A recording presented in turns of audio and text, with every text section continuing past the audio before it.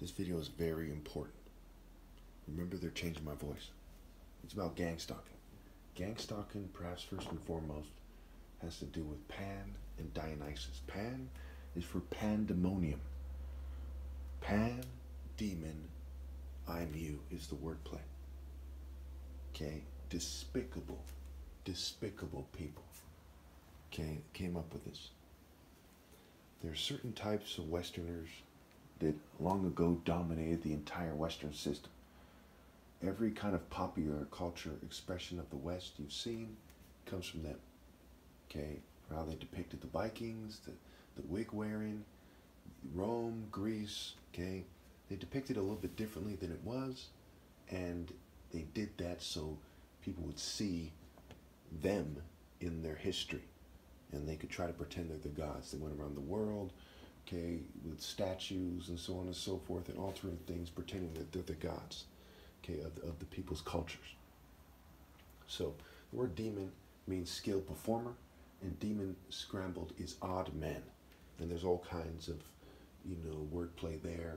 Odd men. Men is a deity of chemistry, a deity who's depicted with an erect penis, and so on and so forth.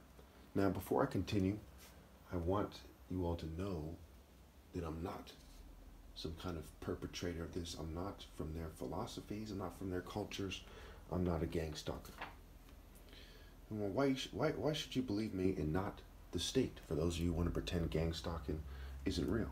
One, they will believe the honest, sincere, brain-searching son, okay, whose father's refugee, came in here penniless during the 60s, the late 60s, okay, who worked his way up, okay, over the system of oppressors and their conformist puppets. Okay, now, people who come here are also likely to be gang stalkers. My dad doesn't exactly take my side super tough. Okay, he basically plays stupid about things and so on and so forth. Okay, but he's blameless because he had me, and I'm the top martial artist, and I have a up to $10 million challenge that I have. It's going to be 10 years next year. Okay, so they'll believe the honest sincere brain surgeon son, this particular type of brain surgeon, over the system of oppressors and their conformist puppets. Everyone knows that mental health workers are dishonest and they help persecute whistleblowers. So why would you believe a corrupt government, corrupt law enforcement, military intelligence agencies, people like them, okay, social norm fanatics, okay, mental health people, they're called shrinks in their own culture? Why would you believe these people when in their own culture the sincere brain surgeon son is the one you should believe? So it's duh. How could they use social norms to then say, well, he sounds crazy? Who sounds crazy? The brain surgeon son or the social norm fanatic? With all these sex cults and all these horrible cultures we see these days, are socially normative. I mean, give me a break. I won't even entertain the idea that somehow I sound crazy and they sound normal. It's fucking retarded. Okay, even the word normal has the word immoral scrambled into it. Well, which culture are they from they think is moral? A jock? A cop? A shrink? Big pharma's, tool for the mass drugging? Who do they think sounds immoral? They're not normal. I am. Two, everyone has noticed the changes of shapes in the masses of people, and they know that it must have to do with image and an LGBT agenda, Greco-Roman agenda. A lot of people are picking up on it has to do with the Western mysteries, Western occult, Aleister Crowley, H.P. Lovecraft, and people like this. Again, all these occultists you see in the churches and so on and so forth, who like to parade as Christians, and they're obviously sick and weird and nerdy, foolish, contemptible, what have you. Okay, social clubs, they know they're sick people that have caused these social orders to exist, and the social the status that people have, and so on and so forth. Social norms, right? Social clubs, they're horrible people. Social engineering. All right, three, people believe that universal pinpointing moral precision is greater than their cultures, right? You think someone who's a Manson fan doesn't know that moral precision is greater than their culture?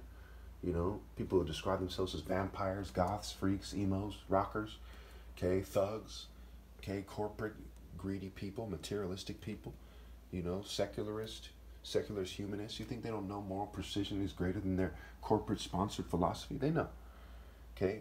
They know that they are closer to evil drug addicts that fear doing what is right than a morally precise person. So they know that I'm morally precise by my arguments, and they know these arguments aren't allowed. They know that there could not possibly be a ruse. What could I be doing this for? You know what I'm saying? There's no possible reason for me to lie about these things. And my videos still hardly get any views.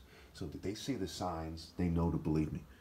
So no matter how you slice it, it's stupid to say, and for nothing else, I'm saying this because I have to emphasize that it's dumb to say that you shouldn't believe me about these things because I sound crazy. You know, excuse me, I'm the guy with the top martial arts challenge, the brain surgeon's son. Who are you? You know, you're from some bootlicking culture, you're some jock or something? You're some class clown? I mean, what the hell? You know what I'm saying? Some textbook liberal, some textbook conservative, textbook feminist, LGBT person, token minority, you know, thug. I mean, who are you to accuse me of being weird, you know, or sounding crazy? It is crazy to be socially normative in this society. Now, to be truly normal, which means moral, that's a different story. Pretty straightforward. I'm sure we can all agree I'm right.